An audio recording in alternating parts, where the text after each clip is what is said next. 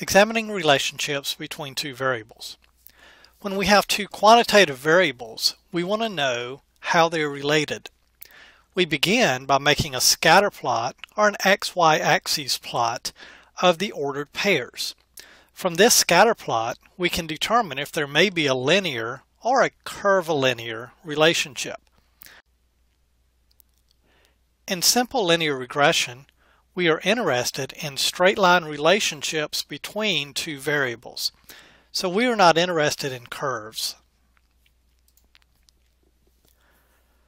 Weights in pounds and tail lengths in inches for wolves was gathered. This is what the scatter plot looks like. You'll notice the blue dots are the ordered pairs of observations. In these types of graphs, you want to look for general trends. You can see that as we move from left to right in tail lengths from about 10 inches to about 25 or 26 inches, the weights tend to be going up from around 76 to 78 pounds up to 125 to 130 pounds.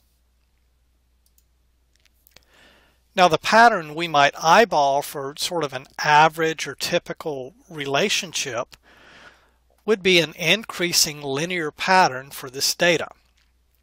So what we're saying is that as tail length increases, weight of wolves is also increasing. Notice there are no unusual values, such as a wolf with a really long tail but a really low weight, or vice versa, a wolf with a really short tail and a really heavy weight. Notice the y variable, or the response variable, is the one plotted on the vertical axis. In this case, that was the weight of wolves. The x variable, which is known as the predictor variable, is plotted on the horizontal axis. In this case, tail length was used as the predictor variable. The predictor will be the known value, or the easy to obtain value, and the response value will be the one that we would like to estimate if we know the predictor value. This particular scatter plot shows an increasing or a positive linear pattern or relationship between tail length and weight for wolves. In simple linear regression, we're not interested in exact relationships. We recognize variability exists in real-world data, and we're interested in these sorts of patterns or data sets. Number of houses sold will vary even when interest rates are exactly the same. People that are the same height are not the same weight. Children who are the same age are not always the same height. And as we just observed, wolves with same tail lengths are going to differ in how much they weigh. The correlation coefficient R is one way to quantify or measure the strength of a linear relationship between your predictor variable X and your response variable Y. The way the correlation is calculated, R is always between -1 and +1. The sign of R, whether it's negative or positive, agrees with the trend in the scatter plot. So if Y tends to increase as X increases, then R will be positive. If Y tends to decrease as X increases, then R is negative. And when R is near 0, that indicates that X and Y neither tend to increase or decrease together. If R is +1, the most it can ever be, the points form a perfect line that has an upward trend or a positive slope. If R is -1, the smallest it can ever be, the points form a perfect line but with a downward trend or a negative slope. In most cases, R is going to be a decimal number between -1 and +1.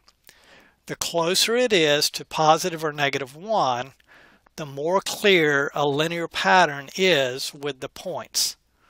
As R moves away from these extremes, there may still be a linear pattern, but there's also a lot of variability, or the points scatter really far away from the line. Let's look at a few graphs with examples of correlation values. In this case, the scatter plot has a correlation of 1. These 4 points indicate a perfect straight line. So you could draw one line that goes through all 4 of these points, and notice that it has a positive slope or an increasing trend. In this scatter plot, the correlation coefficient is negative 0.997, very close to negative 1, but not quite. So even though from our visual eyesight these points look like they would fall exactly on a straight line, they don't quite do that. You could not draw one line that would go through all 4 of these points exactly. In this case, there doesn't seem to be any clear pattern between X and Y. We would expect the correlation value to be near 0 for this scatter plot.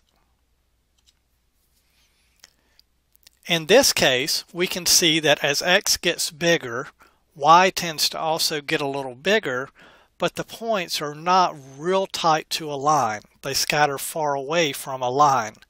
As a result, R is 0.56. So it's positive, increasing or explaining or describing an increasing trend, but it's not very close to positive 1 because the points exhibit a lot of variability away from a straight line. Suppose for the Wolf data, we made a plot of basically where the X bar and Y bar for the data is. That sort of creates the vertical and horizontal lines we have drawn in. What would you guess for the value of R? Now, the more that you work with data sets, you'll start to notice patterns. In this case, notice that there are several patterns not near either of the edges in the lower left quadrant, okay, and the upper right quadrant. There's only one value in the upper left quadrant. There's 3 values, but 2 are very close to the Y bar line in the bottom right or the lower right quadrant. So the data is really stretched out a lot more from bottom left to upper right. So I would expect an increasing trend, so R would be positive, but the points scatter pretty far from the line, so I would just guess that R is between, I don't know, maybe 0.6 and 0.8.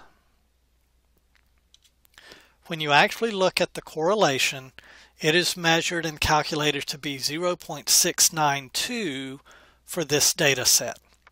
So this is the example of how to calculate and interpret the correlation coefficient for a set of data.